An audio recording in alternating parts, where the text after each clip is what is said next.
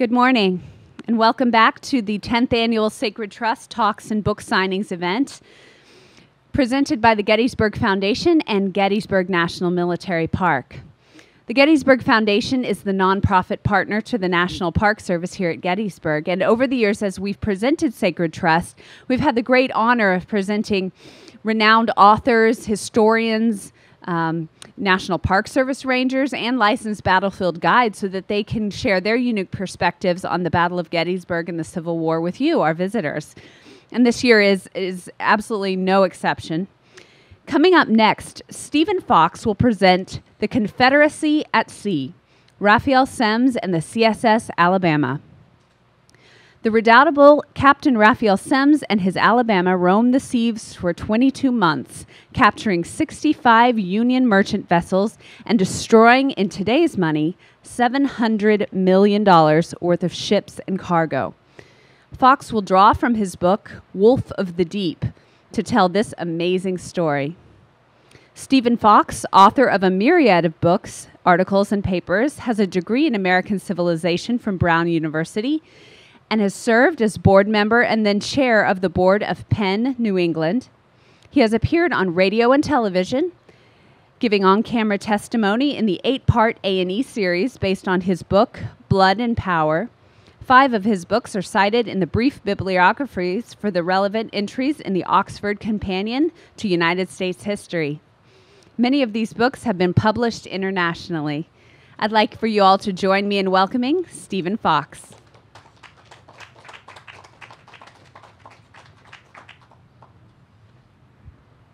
Thank you, Brooke.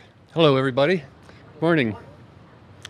On this day, 150 years ago, July 6th, 1864, about 3,500 miles northeast of here, Captain Raphael Semmes, who was the first and the greatest Confederate naval hero, was recuperating in London from the loss of his ship, the Alabama, which had just been sunk in a showdown with a Union gunboat off Cherbourg, France. He was hurting physically and emotionally, mourning his dead and wounded, but he could still take some satisfaction from what he had achieved in the last 2 years. Here's a typical comment by the Manchester Guardian, that great newspaper in Britain. He paralyzed the commerce of a great nation. The career of the Alabama was so wonderful and romantic. The effect of her crusade against the enemies of her flag was so extraordinary. That particular aspect of Semmes and his ship has often been slighted. The impacts of the cruise on northern commerce and morale, on Anglo-American relations during the war and for long afterward, and on the long-term prospects of the American merchant marine. This one little ship on the vast ocean affected all of these things in major ways. At a time when the war was being fought only in the South, Semmes brought it home to the North in unavoidable ways. The war now affected not just Union soldiers and sailors and their families in the North, but bystanding civilians, merchants, people in maritime businesses, and indeed the proceedings in Washington. Here's a map of the cruise. You can see it up there. I can't use my pointer on this particular one, but it starts in England, in Liverpool. So go to the top of the map there in the middle. The ship is made in Liverpool, and it's snuck out of Liverpool under mysterious circumstances on July 29th, 1862, and then goes down to the Azores, off Portugal, for a rendezvous with 2 other British ships, which bring it men, supplies, guns, and ammunition, and it then goes hunting with a British crew and mainly Confederate officers. The first prize, a whaler from Martha's Vineyard, Massachusetts, was taken on September 5th. Over the next 2 weeks, they take 9 more prizes, mainly whalers that are there in the Azores at that season, and Semmes knows this. And so it's good hunting, 10 prizes in 2 weeks. The remarkable thing is that nobody is killed or wounded in any of these encounters. The scenario is this. They approach a Union merchant ship. They're faster than any whaler or merchant ship, under a disguise, typically, usually a British flag, a traditional technique in naval warfare. The crew and any passengers aboard the captured ship are brought aboard the Alabama.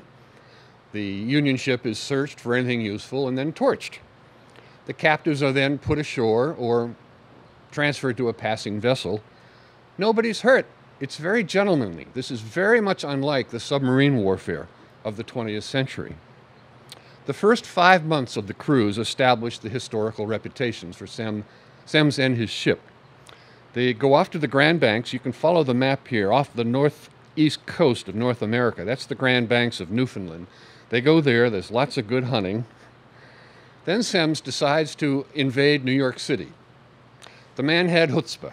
It's one moderately sized ship, and he's going to invade the busiest harbor in North America, if you please. And the plan might have worked. The plan was to go in there on a dark night, no starlight, no moonlight, and sink some ships and transfer the people on them to the light ships in the harbor, lob a few shells into lower Manhattan, this is all under cover of darkness, and then run out to sea before there was any sort of pursuit, still at night. And it might have worked, but the problem was they were running out of coal.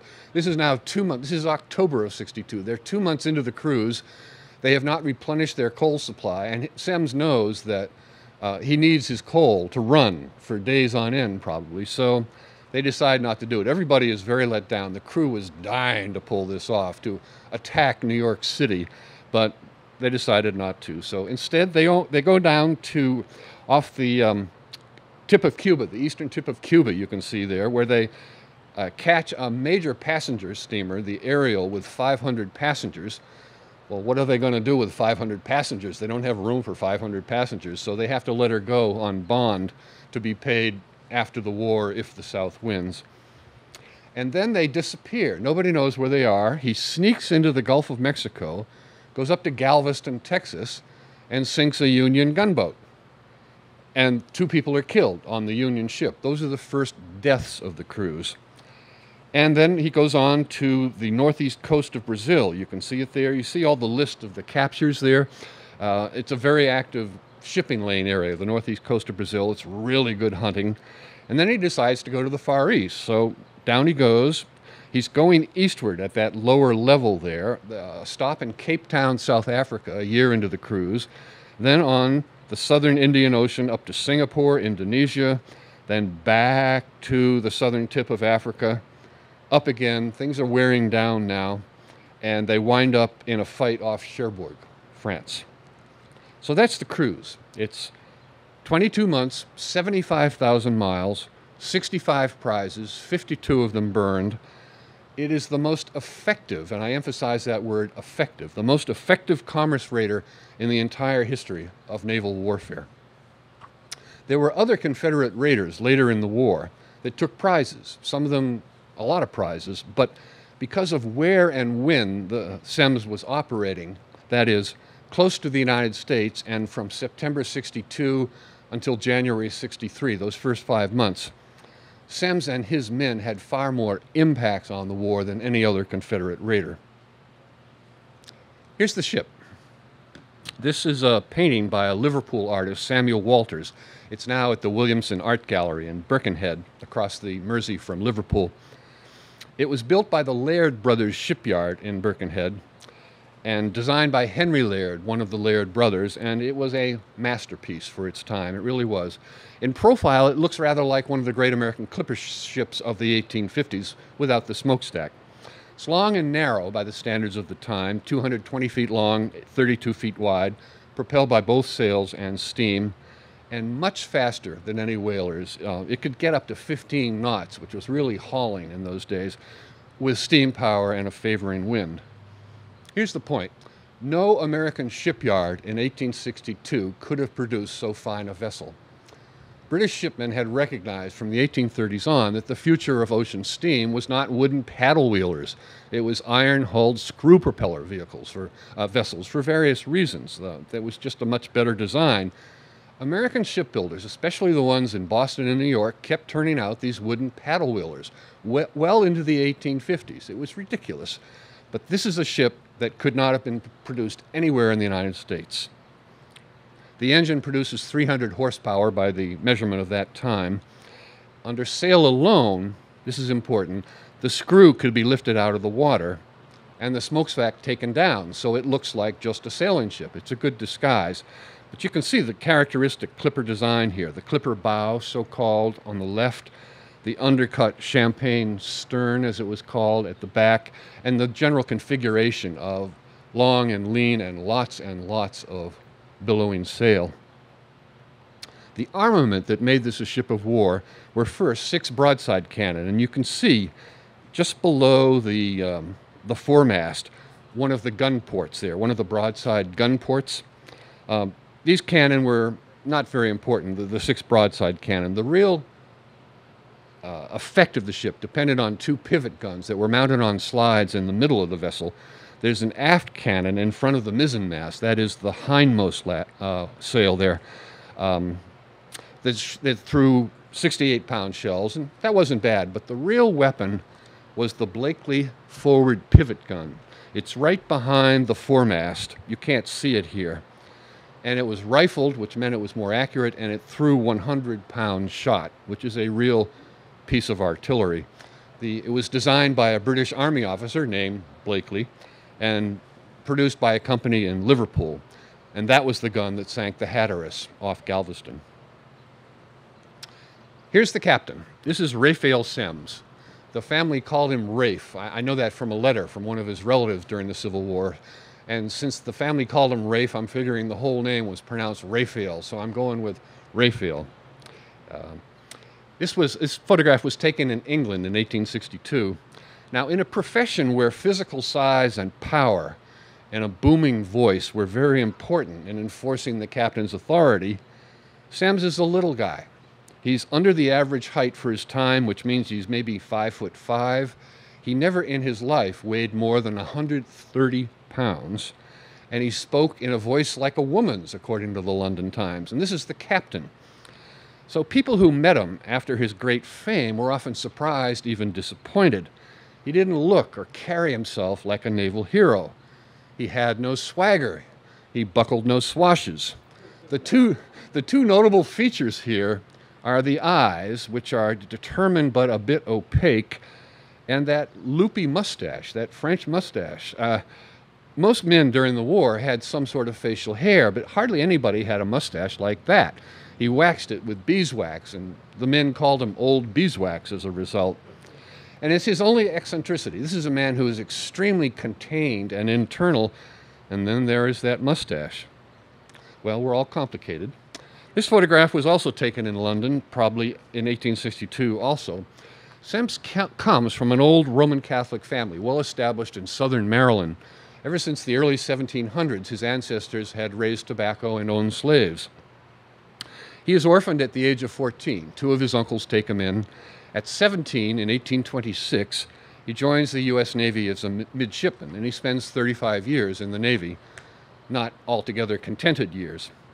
He marries a woman from Cincinnati named Ann Spencer. They have 5 children.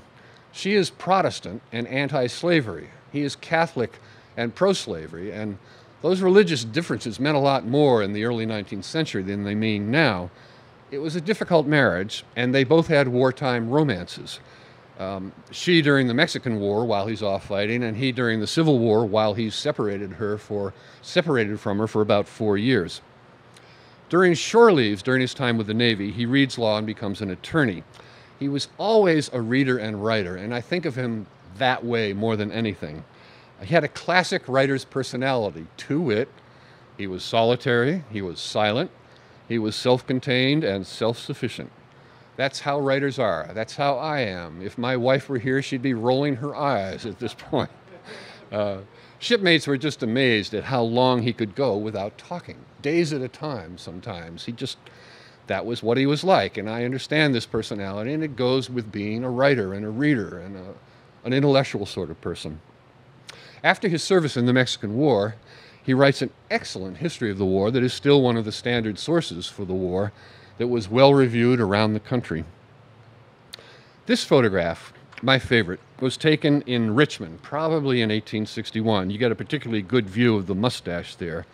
And a hint of the bony right shoulder. Look at the right shoulder there. The thick woolen uniform coat makes him appear bigger than he really was, but you get a hint of a little bony shoulder there on the right. As the Civil War had come, he had temporized. He was not a secessionist. He voted for Stephen Douglas in 1864, and as I'm sure you all know, Douglas is the relative centrist in that field. The Confederate government finally decides for him. It summons him to duty in February of 61, and he does a 6-month cruise on a ship called the Sumter, a raider doing the same sorts of things, but in a much minor way. That brings him the command of the Alabama. As a commander at sea, responding to shifting conditions and circumstances, all the vagaries of wind and weather, with the next ship on the horizon maybe meaning sudden death if it's a big Union gunboat with bigger guns than he has. He's doing this for 22 months with no let-up, and in this capacity he was absolutely brilliant, and I do not indulge in hyperbole. He was absolutely brilliant, imaginative, resourceful, relentless, courageous. He was really good at what he did, and he was just smarter than anybody who was chasing him. Time and again, he outsmarts the Union ships and escapes, pulls some amazing ploy. And he was lucky, at times very lucky. For example, a couple of times they were short of coal or of sea bread, hardtack. And what do they find? But their next prize is fully loaded with coal or sea bread. I mean, it's just extraordinary. So it's that blend of skill and fortune, I have to emphasize, that keeps them at sea for almost 2 years. These are 6 of the other guys on the Alabama, all of them very important. These are very rare photographs, and they're taken from an album of photographs that is now in special collections at the University of Alabama Library in Tuscaloosa. And in most cases, they're the only copies of these photographs, so they're really valuable. This is 5 of these 6 guys, incidentally, were on the Sumter with Semmes in 61 and then came along with him to the Alabama. This man here is the second in command. This is First Lieutenant John McIntosh Kell of Georgia. He was Semmes's physical opposite, and I think maybe Semmes picked him for that reason, because he's a big, burly guy. He's 6'2", and that was really tall in the 1860s, and strong, and a vivid personality, and a foghorn of a voice, an absolute foghorn of a voice. So when he gave an order, there was no trouble hearing it. He is always up on deck. I don't know when he slept. He's barking orders. He's usually on the bridge. That's a raised vantage point that's just in front of the smokestack and the mainmast there in the middle of the ship. During the entire cruise of almost 2 years, Kell spends a total of 22 hours off the ship. Otherwise, he's there. When they come into port, everybody else gets shore leave. Semmes goes ashore for days at a time sometimes. Kell is there running things. Semmes spent his time down in his cabin, actually at the stern of the ship. He gave him the course he wanted, and then Kell executed. He figured how to do it, when to tack, what sails to use, and so on. This is Miles J. Freeman. He's the chief engineer, and he spends his time down in the hot, noisy, smoky bottom of the ship, tending the boilers and the engine. He was a Welshman. He had learned his trade in Scotland, which was then the center of British steamship engineering. When the war began, he was living in New Orleans and working on the Sumter on its peacetime mission of running down to Havana and back. So he naturally joins the Confederate Navy and is the chief engineer on the Sumter, and then comes over to the Alabama. This is a very important crossroads for ocean navigation, because it's the transition from sail to steam, and Freeman represents this. The two worlds, sail and steam, above and below deck, are very separate. They have little interaction, they have distinct expertises, and they're kind of suspicious of each other, actually. Up on deck, everybody had grown up on sailing ships from Semmes on down. That is what they knew. They had all learned their trade before steam was much used at sea. Down below, the engineers and the coal stokers represented the 19th century industrial revolution at sea. They're not sailors at all. They're more like factory workers. So they're very distinct cultures, they're very distinct bodies of knowledge. The Alabama very seldom used its steam power because Semmes preferred to save the coal for a possible emergency when he might have to run. But Freeman was also in charge of the steam condenser, the water condenser that provided fresh water.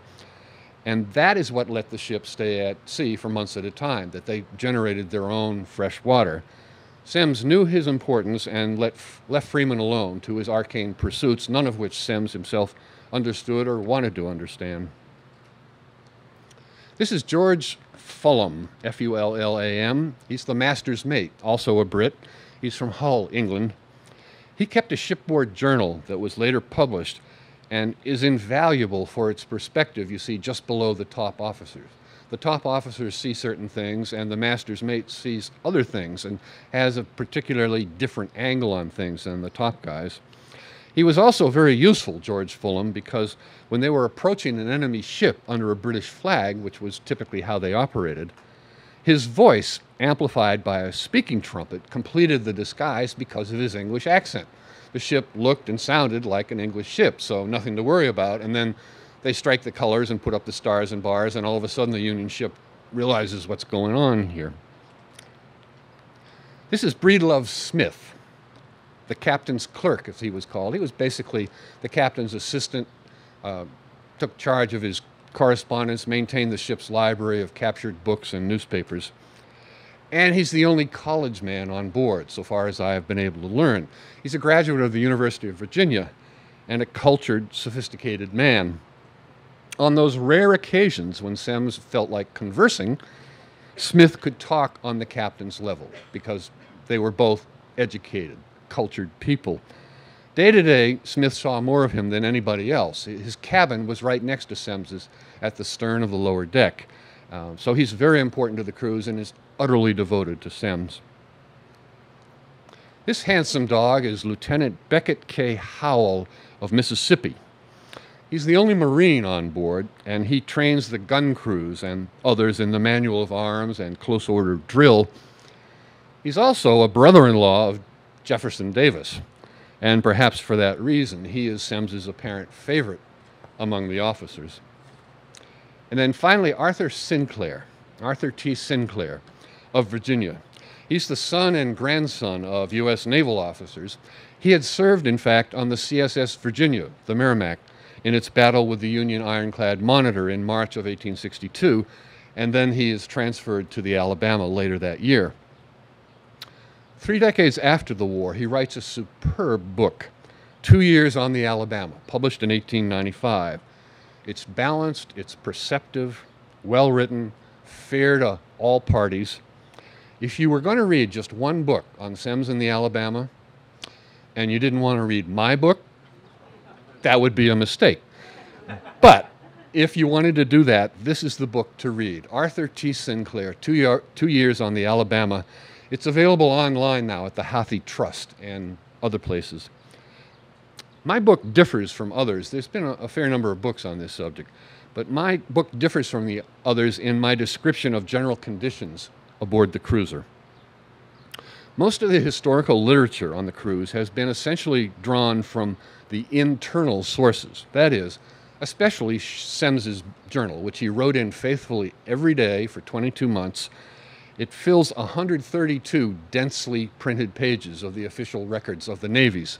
It's a very full record. It is by far the most important single source on the Alabama's cruise. Also George Fullam's journal, which I've mentioned, and post-war memoirs by Semmes and Kell and Arthur Sinclair. These 5 sources, the 2 journals and the 3 memoirs, are all very well known, readily available. They've all been republished in recent decades. They're obvious, inevitable sources.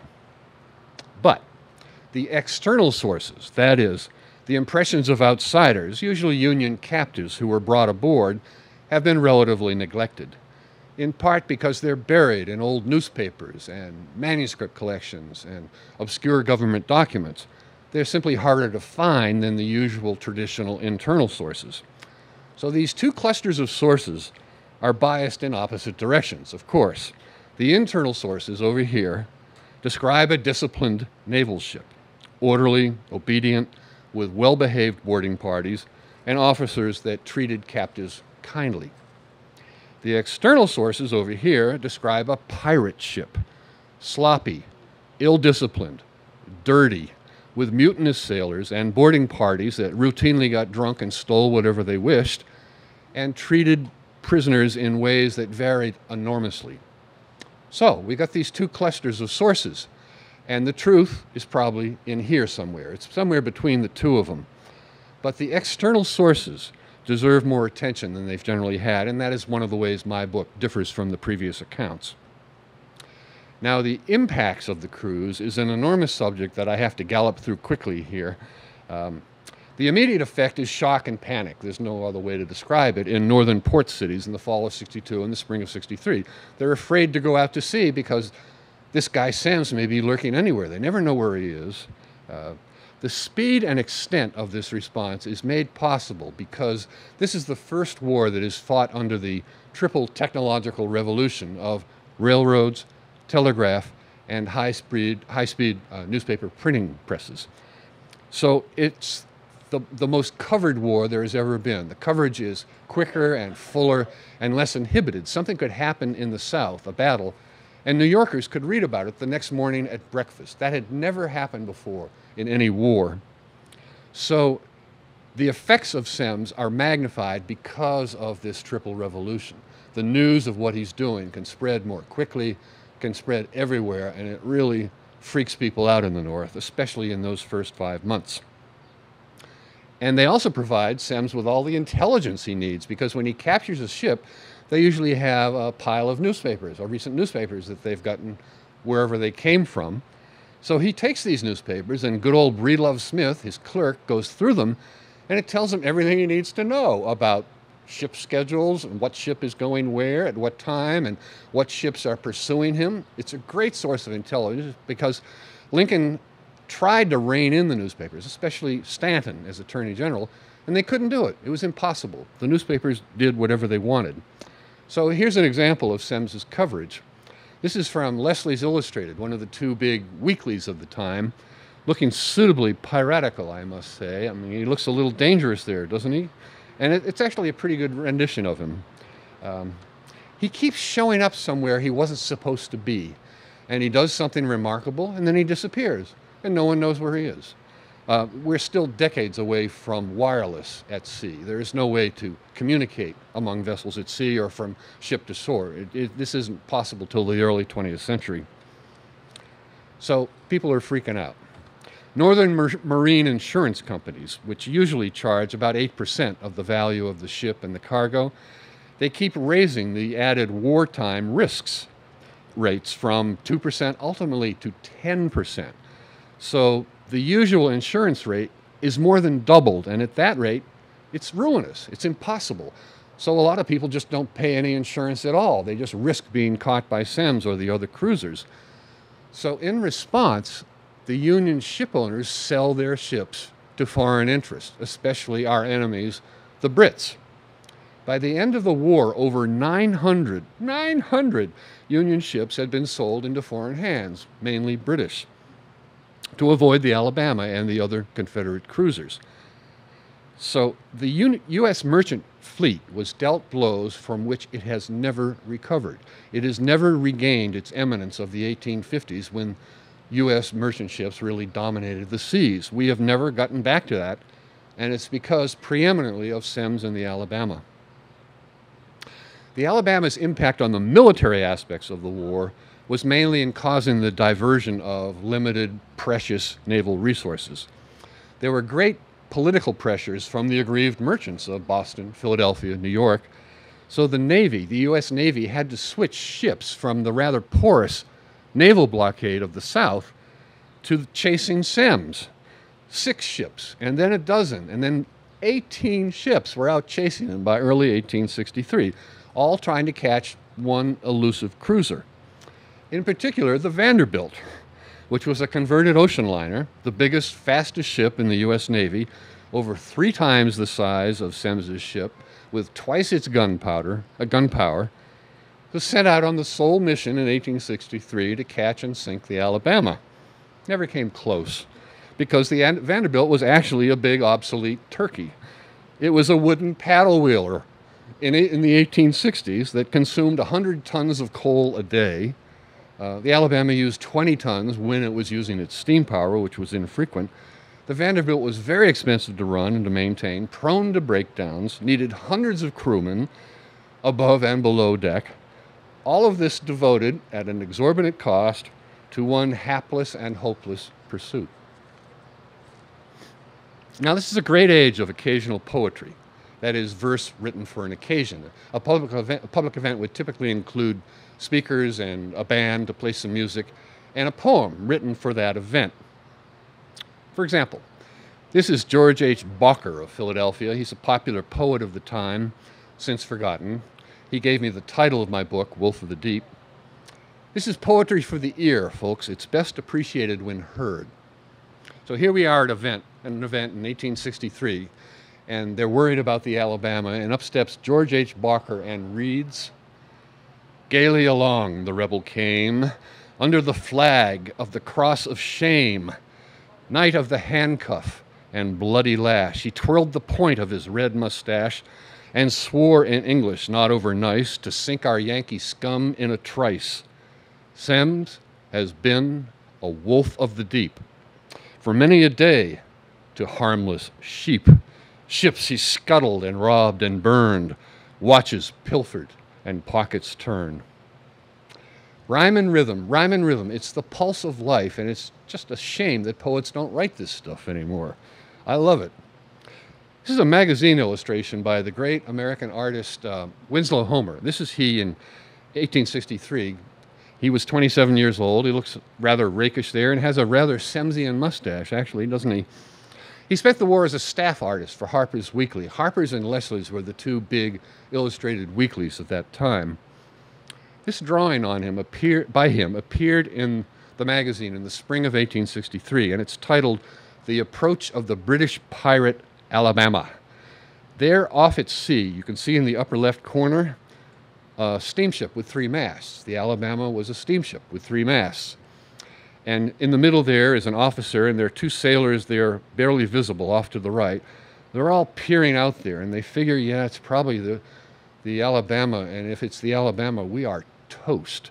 And then, just to emphasize the point, grouped around the officer are 4 women in various postures of feminine vulnerability and defenselessness. On the right, you see a beautiful young mother holding a baby. Next to her, in a rather ungainly posture, is a rather larger woman, but there's a hint of ankle and calf. And let me tell you, in 1863, if you saw an ankle and a calf, that was hot stuff. Then to the left of the officer, another woman beseeching him, worried, "What is that? What is that? Is that the Alabama?" And a child to her left as we look at it. And then a young woman, an adolescent woman, pointing out to sea, just in case no one's noticing it. And they know, I mean, if that's the Alabama, she's faster than they are. She's got lots of guns. They don't have any guns. And they weren't maybe aware that no one died when the Alabama caught you. They were going to lose their property. They knew that. The ship was going to burn, but no one was going to be harmed. They would be landed safely, but still, they didn't want to be caught. It catches something in the mood of the North in the spring of '63. Meantime, across the sea, this is the 3rd major area of impacts, there's a steady crisis in Anglo-American relations because the Alabama was illegally built in a British shipyard. They weren't supposed to build a ship in England for the Civil War. It was against the law. It was entirely equipped and gunned from British sources, and it was crewed almost entirely by British sailors. Now, early in the war, before the Emancipation Proclamation, most articulate Brits, that is, the Church of England, the aristocracy, most professionals and intellectuals, Charles Dickens, the noted friend of the underdog, and the press, especially the London Times, all of these people supported the South, seeing it as a plucky little chap standing up to a bigger bully, you see. And there was also a certain amount of schadenfreude over the problems of this headlong democracy of the United States. So here's part of the front page of the Illustrated London News. In December of 1862, Semmes is paired with Stonewall Jackson as the Confederate heroes of the moment. That's the pre-war, pre-beard Stonewall, and I got to say, he looks a lot better without the beard.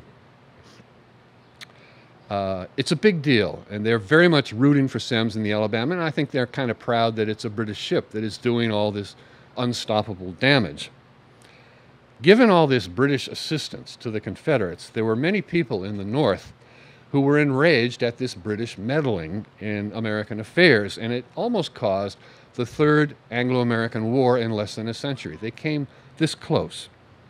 The U.S. minister in England, Charles Francis Adams, looking as usual like he'd be just a whole lot of fun, he sends many paper volleys to the British Foreign Secretary, Lord John Russell, demanding financial compensation because here is this British product with mainly British men destroying all this Union commerce in significant ways, and he demands financial compensation for the Union losses. Adams didn't expect any quick satisfaction, and in fact he got none whatever, but he is building a legal record that after the war helped settle the Alabama claims, as they are called, which is the first international tribunal and eventually assesses $15.5 million of damages that Britain has to pay to the United States because of these losses caused by British-built ships. These two bulldogs spent the war growling at each other, and it never went beyond growling, but it came really close at a couple of times. It almost happened. And if that had happened, the Civil War is over. We could not possibly have fought the South and the most powerful nation in the world at the same time. Semmes and his ship reached the climax of the cruise after a year, August 1863, when they stop at Cape Town, South Africa. They get a delirious reception from the English colonists who sympathize with the South and are just amazed that such a famous ship suddenly showed up there. No one ever knows where the Alabama is going to show up, and it mysteriously appears there at the bottom of the world. And they have, the Alabama's men have a great time. This is the most raucous, the most celebrating time of the entire cruise. A Cape Town photographer comes on board and takes this shot. It's one of only 2 surviving photographs of Semmes on his ship. There is no sharp, clear print of this photograph, unfortunately. It's been duplicated so many times by the old ways that was done that it has lost definition. But you get the general idea. That is Semmes in the middle there, leaning on the stern pivot gun, holding binoculars in his right hand and looking, I must say, rather pleased with himself, as well he might. This was the high point of the whole cruise. He's being celebrated all over the world, really, and behind him, as always, is Lieutenant Kell, backing him up.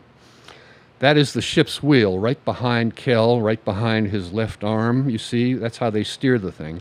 Behind that is the mizzenmast, the rearmost of the 3 masts. As I say, Semmes is leaning on the rear pivot gun, which can be moved and turned, unlike the broadside cannon, which can't be turned at all. Over Semmes's right shoulder, you see a sailor with a telescope, and there's another guy left to him. All you can see of the other guy is his arm and a bit of the telescope. But even here, when they're at anchor in Cape Town and having a great time and everybody loves them, they can never relax. For 22 months, they can never relax. So these guys are looking out to sea and hoping not to see a Union gunboat bearing down on them. It's just extraordinary, the pressure of it, especially on Semmes. Every single day, every minute he was awake, there is this pressure. What's going to happen next? What are we going to find next? So after that, there's 10 months left in the cruise, but it's running down. It's poor hunting. There's so many Yankee ships were hiding in ports or avoiding the usual shipping lanes or, as I have said, sold off to the Brits. Semmes had done his job too well, as a matter of fact. The quarry had largely disappeared by then. The ship was worn. It had never been overhauled in all that time. It's running down. The boilers are leaky. The hull below the waterline is coated with marine plants and organisms, slowing it. Its top speed now is only 8 knots and change, about half of its original top speed. Semmes is 54 years old, and that is pretty old for what he's doing. Usually it was younger men who went to sea for this long a time, and he feels it. He feels too old for his job. He writes in his journal.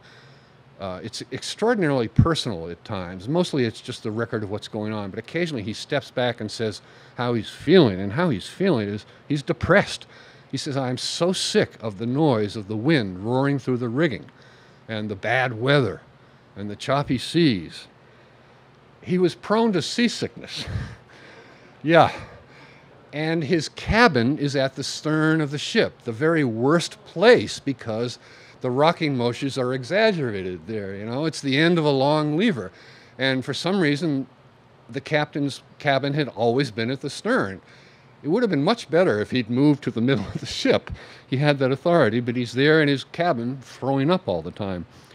He was never robust to begin with, and he's lost weight. So one external source calls him a mere skeleton of a man. He's tired of the cruise. He wants to go home. The crew is nearly mutinous by this time. As I say, they were mainly British. They did not care about the war. They had signed on for money and adventure. Now, back in the Azores in August 62, Semmes's recruiting pitch had promised them exciting gun battles, they loved that, rollicking liberty on shore in a well-supplied port city, and prize money from captures that they would take into port and sell and then distribute the money. Semmes had promised them all these things. But in fact, the sailors had gotten just the one battle with the Hatteras, not much liberty except at deserted places that had no bars or brothels and nothing to interest a sailor, and no prize money at all because he couldn't sell his prizes. All he could do was burn them or put them on bond, which meant if the South won, then they would pay him some money. Everybody is exhausted. The ship, the men, they've run down. So they limp into the French port of Cherbourg in June of 1864. The French Emperor Louis Napoleon Bonaparte, a nephew of the Napoleon, had been friendly at times to the Southern cause. The U.S. vice consul in Cherbourg telegraphs the news to the U.S. minister in Paris, who telegraphs the news to a ship, the Kearsarge, a Union ship that was patrolling off the Netherlands. So again, you see the effect of the telegram. Bing, bing, bing. They know right away the Alabama's in Cherbourg. So the Kearsarge starts charging across the channel. Takes 2 days to arrive there, drops anchor, and blocks the Alabama. Semmes has no choice. He has to agree to come out and fight. If he just stays in the harbor, there will be a whole flotilla of Union gunboats outside, all of them gunning for the glory of sinking the Alabama. So Semmes agrees. He'll come out and fight after he's done some repairs and coaled up, replenished his coal supply. Thomas Buchanan Reed was a poet and a portrait painter from Philadelphia, here resembling the spirit of Edgar Allan Poe, don't you think? The reference to the despot here is to Louis Napoleon, who was an autocrat with delusions of glory. The title is The Eagle and Vulture. In Cherbourg roads, the pirate lay one morn in June, like a beast at bay, feeling secure in the neutral port, under the guns of the Frenchman's fort. A thieving vulture, a coward thing, sheltered beneath a despot's wing. Cue the violins. But there outside in the calm blue bay, our ocean eagle, the Kearsarge, lay at her ease on the Sunday morn, holding the corsair ship in scorn. The battle, June 19th, Sunday, 1864, was brief and unequal. The two ships were about the same size, but the Yankee had two big Dahlgren cannon that threw solid shot of 160 pounds, which was much heavier and more penetrating than anything the Alabama had. And after 2 years at sea, the Alabama's fuses and gunpowder were degraded by ocean moisture and by the steam condenser, which was unhappily located right next to the powder magazine on the lower deck. And gunnery drills on the Alabama had been neglected because during the second year, the crew was so close to mutiny. It seemed too risky to let them routinely handle guns. So it was over after a bit more than an hour. These next two illustrations are from the Illustrated London News, and they appeared just after the battle based on eyewitnesses, and they're quite accurate, actually. What we see here is the two ships locked in battle. They're circling each other, starboard to starboard. That is the Alabama on the right. You can see the stars and bars there on the mizzenmast, and the Kearsarge enveloped in smoke and steam there. So they're circling around a distance of several hundred yards, firing away. The kill shot from a Dahlgren cannon breaks into the Alabama at the waterline, making a hole big enough to swallow a wheelbarrow. It enters the engine room and explodes. And that's it, folks. The rising water snuffs out the boilers, so the ship is powerless and helpless. And down it goes, in theory.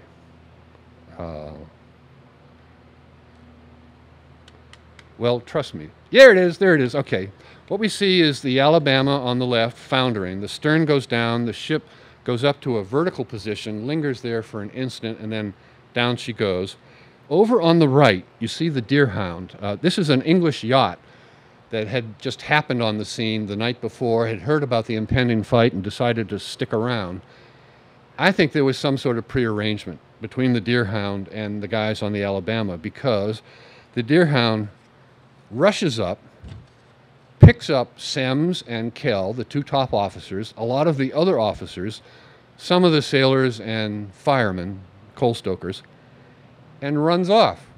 Instead of surrendering them to the Kearsarge, which is what it was supposed to do, what it was expected to do, they turn and run to Southampton, which is 70 miles across the channel, rescuing Semmes and Kell and most of his top officers. That was a matter of some grievance to the Union people, as you can imagine. I have 3 paintings of the cruise. This is by Edwin Hayes, an English painter, done in 1864. It's now at the Chicago Historical Society, and it's a desperate scene there. You can see the men in the water in the foreground there, struggling to get onto a lifeboat. You can see 2 guys dropping off the bow of the Alabama. You see there in midair, some other guys clinging to the bowsprit, other men at various places on the ship. There's the Kearsarge in the middle, and the Deerhound coming up to pluck them. A detail identifies that this is an artist painting from a southern viewpoint. The southern version was that the Kearsarge was slow to lower its lifeboats, and you see the lifeboats are still up on the Kearsarge there, even as the Alabama is going blub blub. Now this painting rather, is from a Union viewpoint. This is by the American painter Xanthus Russell Smith. This was done in 1875. It's now at the Union League Club of Philadelphia. You can see that's the Kearsarge off to the right, and you can see that its lifeboats have been deployed. They're in the water. And finally this is the one painting by a truly great painter. This is by the French Impressionist Edward Manet. It's now at the Philadelphia Museum of Art. He was not a witness, as is sometimes claimed. Manet came to Cherbourg a few days later, talked to eyewitnesses, and then did this painting.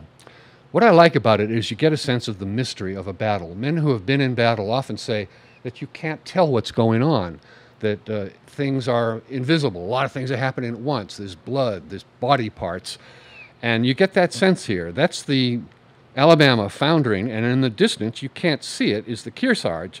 It's concealed by smoke from the steam engines, from the cannon. Off to the right is the Deerhound about to come up. The Kearsarge suffers minor damage and 3 wounded men, one of whom later died.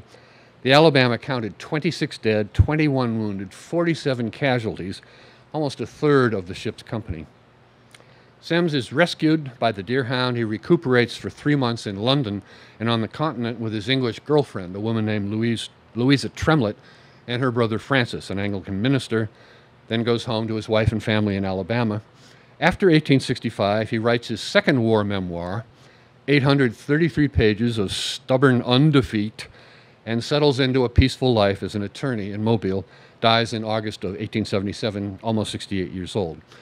120 years after the battle, in 1984, the wreck of the Alabama is found by a French minesweeper, which was actually looking for it just as a training exercise. It's in 200 feet of cold, murky water, brisk tidal currents. 30 years ago, only about a third of the hull was left, and less is there now. Many artifacts have been recovered, the stern pivot cannon, but eventually the channel tides will sweep all of the hull away, and there will just be the boilers and thousands of metal and glass fragments. Thank you for your attention, folks. Thank you.